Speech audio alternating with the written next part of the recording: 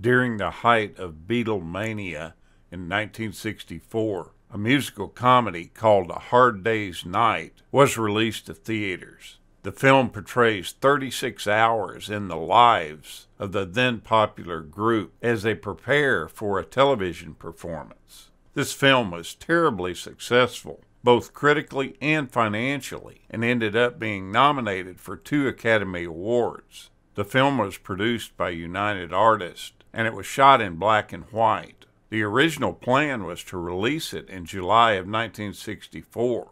The entire film had to be produced over a period of about 16 weeks. But the shooting of the film only took 7 weeks to do, and the total budget was an all-time low for this time period of $500,000.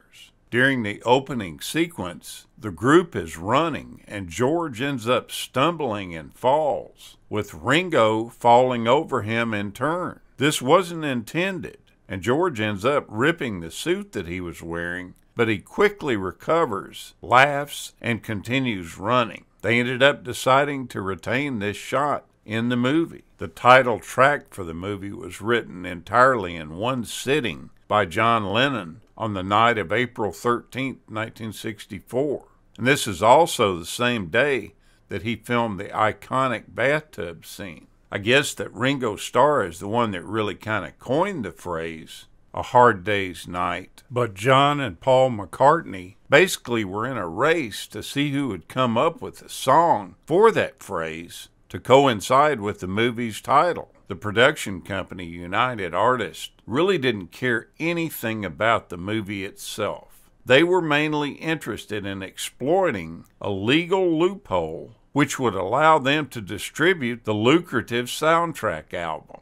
In fact, they fully expected to lose money on the movie. But with the final cost of the film being about $500,000 and the box office take being $8 million in the first week, this movie is one of the most profitable, percentage-wise, of all time. The screenwriter, Alan Owen, put together the plot for the movie while following the Beatles around on their tour of France before they went to America. By observing them during this time, he created their stereotypes. John Lennon being the smart aleck, Paul McCartney as the cute and sensible one, George Harrison as the really quiet and shy, reserved one, and Ringo Starr being very dim-witted and sad. He also relied real heavily on picking up their manners of speech and their daily routines that they followed, which he included in the plot of the film. Despite the comic elements, it was really a day-in-the-life look at the Beatles. Before the movie was released in America, some of the United Artists executives asked director Richard Lester to dub the voices of the group with a more mid-Atlantic accent. Paul McCartney came unglued on this. He was very angry and replied to him that if they could understand a cowboy talking Texan, then the audience could understand them talking Liverpool. Originally, the movie's working title was called The Beatles, and then it was changed to Beatlemania, and that was until Ringo Starr, who was exhausted after a very long day of work, made the statement, "It's a hard day's night," and this was totally accepted by the studio.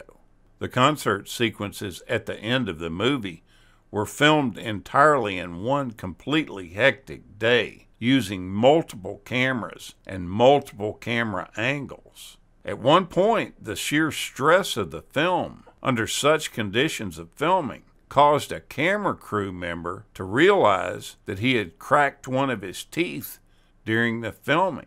That cameraman was Gilbert Taylor, and he decided to turn down future work with the Beatles in their movie Help in 1965 because of the sheer chaos that was involved in the filming.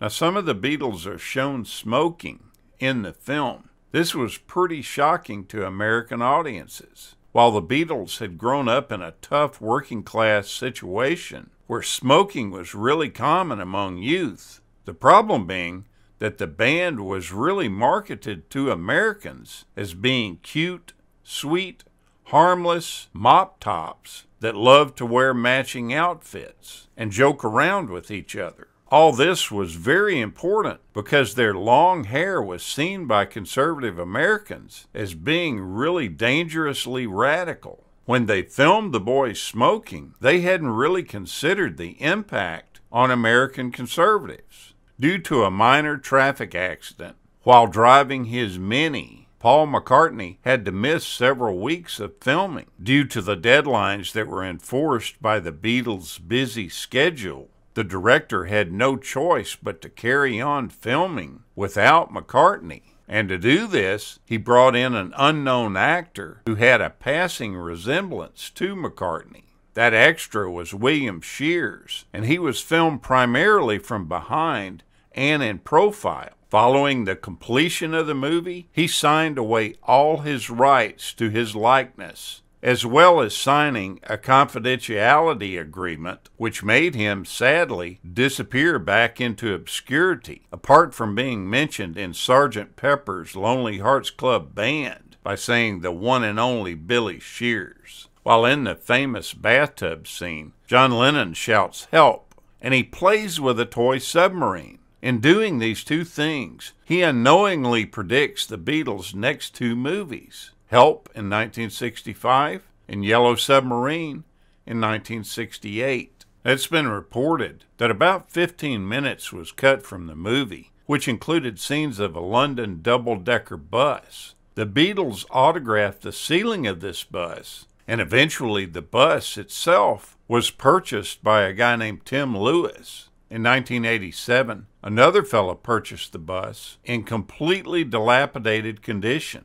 They took the time to fully restore it, but the sad thing about it, the Beatles' signatures on the ceiling are long gone. After a long day of shooting in April of 1964, John Lennon ended up meeting his father, Alfred Lennon, for the first time in 17 years. On that morning, the father walked into NEMS Enterprises, and this is where the Beatles' manager, Brian Epstein, worked, and he was accompanied by a journalist. After explaining to the receptionist that he was John's father, she informed Epstein, and he immediately sent a car over to pick up John and the rest of the Beatles, with the exception of Paul McCartney. This meeting was terribly unsuccessful. The first words out of John's mouth to his father were, "What do you want?" The meeting lasted no longer than 20 minutes and ended up with a furious John ordering his father off the premises.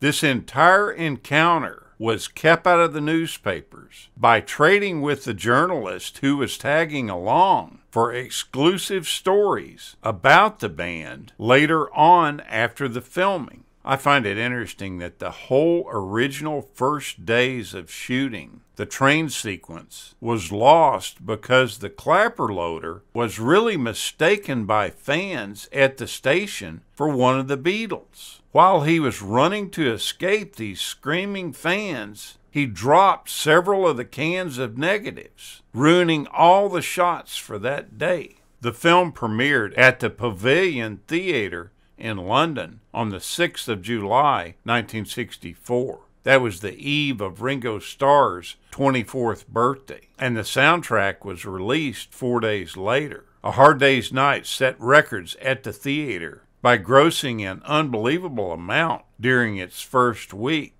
By 1971, the film had earned an estimated $11 million worldwide. Now, if you want to slide back into the early 60s, take another look at this film. It's an enjoyable stroll down memory lane. Thank you so much for watching, and we'll continue to chase the classics.